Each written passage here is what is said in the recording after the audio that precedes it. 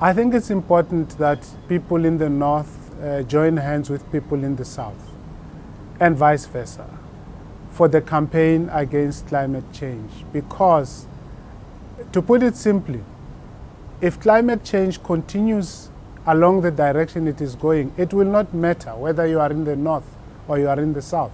We'll all go down together. So it's very much important that Northerners do not see climate change as something for which the South must pay. Similarly, it's very important for Southerners not to see climate change as a rich country's problem, because it isn't. It is our problem. So it's very much important that we work at it together.